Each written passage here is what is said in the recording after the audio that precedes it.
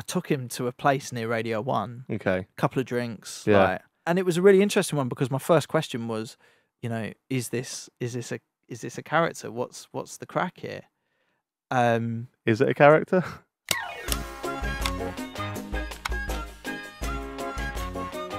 I've just realised on here as well, Stevie, that we was going to talk quickly about Francis Bourgeois. Bourgeois. All right. The train guy. Train guy. Yeah. So you've done a few bits with him, haven't you? Or? Yeah. So when where did that start? So yes, I know him, but I'm trying to work out when I first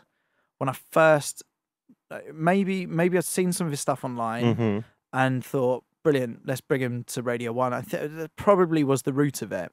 And then I felt like he was going massive, and I felt like I wanted to actually help a little bit. Sorry, did you knew him before it blew up? I mean, he was going bigger, I think. Right. I think I'd have to go through messages to completely validate this before anyone pulls out receipts. But I wanted to be in touch with him because he came on the show, and one thing that really struck me was like, you're really popular and famous, and this must be weird for the person that I'm seeing on this video. Like, how do you deal with that? There must be all sorts of people coming in wanting things and doing all that. And weirdly, I just kind of reached out, and my first thought was, well, look, it'd be great to find something to work on together. You know, maybe we could create a podcast, or we could do something like that. So then we met up, and what really struck me was everything I was worried about with him, I didn't need to worry about. And the reason why would I worry? Why is it my responsibility? Well, I think like I have this thing sometimes where I've seen people get like swallowed up, and it's actually not very nice. And I would like to genuinely quite help some new-ish people, or like me and you have been in touch for quite a long time. I would like to think that you could always drop me a little message or ask for my number, like, you know, you have my number, but you know what I mean? And just get a bit of advice. Like, I really would like to feel, and maybe it's a BBC and Radio 1 thing that we're encouraged to do, is like just sort of help a little bit. Yeah. And I do think a lot of the guys at work are very good in that. So with him, there was an element of that. I also thought, wouldn't it be great to like see what we can help with, or see what we can work on together? Maybe, for example, like, you know, I produce some podcasts as well, and like, mate, is there something that could be interesting there? So anyway, met up with him. Where'd you meet him? I took him to a place near Radio 1. Okay. A couple of drinks. Yeah. Like, and what really struck me about him was he's so brilliantly measured. He's so aware of what like of sharks that are about, and like, really, yeah. And it was a really interesting one because my first question was, you know, is this a character? What's the crack here? Is it a character? I don't think it is. I really don't think it is. But what's mad about it is like, he's such an amazing person. If I'm saying if it's not a character, I don't think it is a character.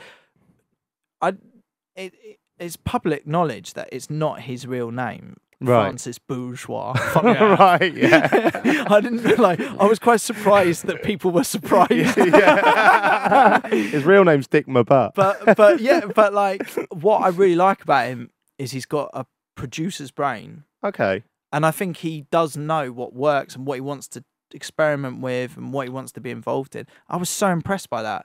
So, for example, he had very clear ideas of what he wanted to make as a potential podcast and things like that. And we worked out that it probably isn't like aligned the same way. And I just thought that is so cool that you know are sort of strong enough to do that. And he was signing for an agent and all of this thing. And I was kind of like, a bit of me was sort of trying to say, like, well, if you're signing for an agent, just be a bit careful about this thing. He seems really on it. So my thing is, I don't think his passions or anything like that are a character per se. Right. But then when I did the Mila Kunis interview, I had people going, "Are you an actor? Are you a character?" I think you can be heightened versions of yourself, or exaggerated versions of yourself, and I think that's what's going on here. And I think where people maybe get him wrong is he's a lot more in control of his stuff than people might think. Right. And I think that's a really good thing. Yeah. Actually, I think that's a really amazing thing. And he's such an interesting bloke, and his passions as well in music and electronic music. And Yeah, there's pictures of him at like like EDM music festivals and that's stuff what I mean. like And some people think that contradicts the train stuff, and it's not. For me, I see a guy who's just very passionate and almost about the mechanics of it all. And, Right. Yeah. So it's a really tricky one to answer, Jack, isn't it? Because I don't think it's a character as in he's going back and he's having a smoke and he's like, brilliant performance today. You know? I really don't think it's that. Okay. But I think there is. I think he's more in control of it than people probably would think. Right. But I don't know. That's just just an opinion. Yeah. I think he's brilliant. He Absolutely is, yeah. brilliant in what he does. You can't watch one of his videos and not smile. That's the thing about it. That's what I love. Like, and especially recently, and it's so different to other creators. And I think he's a really nice guy. I think he's a really generous guy. I think he's so talented, and I think it's amazing to see someone who's done something different and be rewarded for it. Yeah. And I think we should encourage that as much as possible. I'd love to have him on here, wouldn't you? Yeah, he seems really nice and innocent.